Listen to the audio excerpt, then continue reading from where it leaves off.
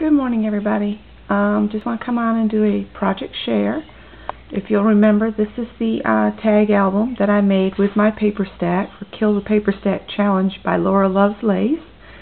And I needed a box for it. And so I've made a box and a card. And I'll show you the card first. It's just real simple. Here comes Tesla because he's curious. And it's just 2 sheets of paper, and this is a different paper than the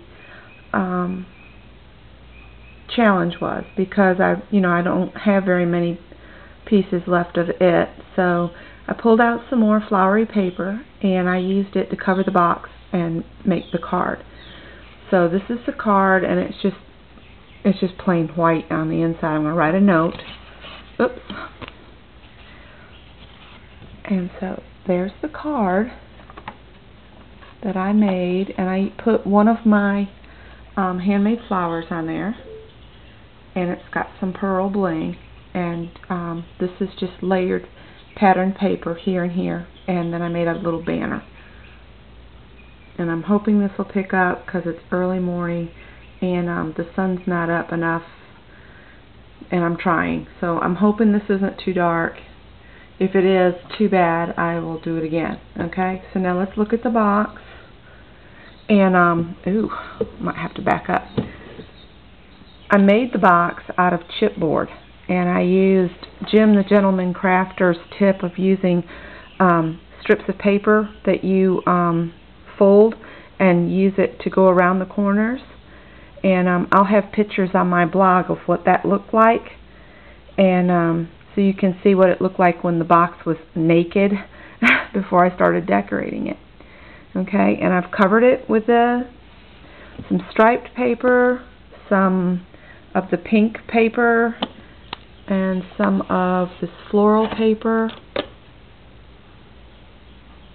Okay, and it's fully lined, and if I can get it, I'll take the lid off and show you the inside in a minute, but I'm going to finish with the trims first.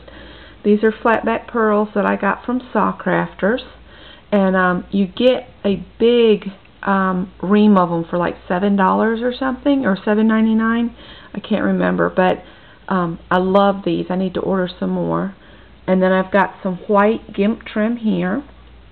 The pearls are a cream. The gimp trim is white. I put on this kind of a sage green beaded trim that I had in my stash. It's got some clear beads with the sage green. And then this is my favorite lace, and this is going to someone very special, and we're growing to appreciate each other's friendship, so I hope she'll like it. And I've got, like I said, like 6 to 8 inches left of this. This is my favorite lace, and that's all I've got left. And let me see. On the bottom, I just put a piece of white cardstock and stamped my uniquely handmade, and then I put my name and my YouTube channel.